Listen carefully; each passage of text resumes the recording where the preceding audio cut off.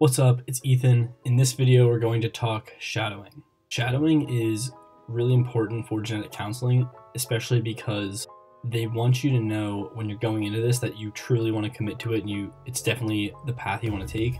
That's because the programs tend to range from anywhere from like 5 to 15 students, so they're extremely small genetic counseling grad programs. And so if you went into this thinking you wanted to do it and you get into grad school and realize you don't want to do it, then you would have taken away a spot from someone who now has to wait a whole year to apply to another round of grad school potentially, just because you didn't get enough exposure to the career before you applied to actually know that's something you wanted to do. So I've actually been able to get one solid shadowing experience in so far, and it's not too hard to find genetic counselors in your area and genetic counselors that are willing to, be shadowed or have you interview them or ask them some questions or talk to them.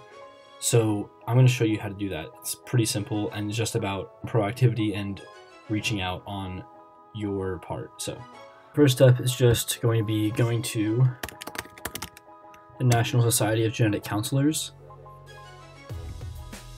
Go to that page. You're going to go to Careers Student Corner. All right, once you're here, find a genetic counselor.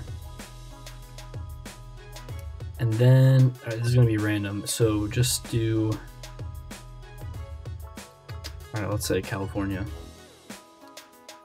And if you just search that, it's going to be very broad, but you're going to get this list of people here. What you're looking for is, it's going to say the company they're working at, their contact information, and then this is the important part. So what you want to do is find descriptions that say open to student contact. So for instance, these two here would not fall into that category, but if you look here, student contact welcome.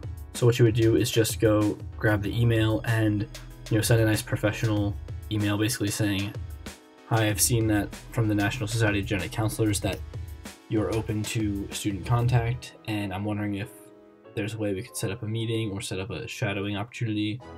What happened when I did this is there's a ton of hospitals right around the University of Pittsburgh, the UPMC hospitals. So a lot of the genetic counselors were working in those hospitals. So there was a ton of results and a ton of people open to student contact because they're right next to a university. So just reach out and ask if it's okay if you would have a meeting or what days might work best for them, how the process goes. It's going to definitely vary from location to location and on a person by person basis. But I know what happened with me is that I received an email back. I reached out to probably 5 different genetic counselors maybe in my area, and I received an email kickback that was just a generic email from the head of the department for shadowing and student opportunities, and then she told me exactly how the process would go, that there are certain days that are available. There's like an email list where when there are shadowing opportunities that present themselves on like certain specific days, you could get on an email list and then they would send those days out to you so you could kind of sign up for an opportunity and get your name in that way. So I believe the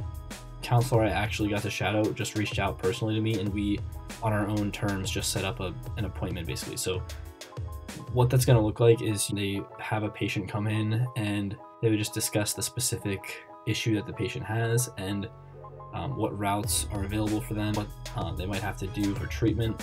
They also go through and they ask a lot of questions about different family history and family medical conditions so that you can then they fill in a pedigree based on that information. So she had a specific pedigree that she already had kind of filled out to a certain extent, but then she was asking more and more questions to fill in more details and eliminate different possibilities on there. So that's what I experienced so far.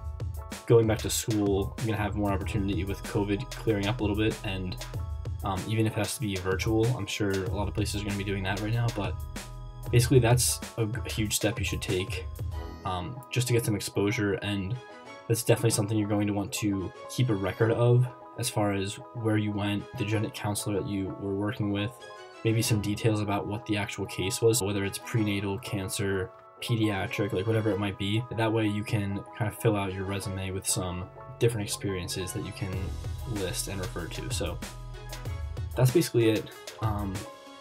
Just send an email, whatever you want to say, just something professional, something simple. And if they said that they're open to student contact, then they should absolutely be expecting emails from students and totally willing to help you, because they are passionate about their work and they want to help the next generation make it happen for themselves and get those experiences and that exposure. So that's pretty much it for this video. When I get some more shadowing experience personally, I'm going to see if I can do some kind of interview process or some kind of documentation, at the very least, review what I got out of each experience, so I can kind of share with you the different kinds of experiences there are and the different kinds of United counselors and the different areas they work in and their specialties and how they thought their process went to get to that point. So that's pretty much it for now, but I'll see you in the next one.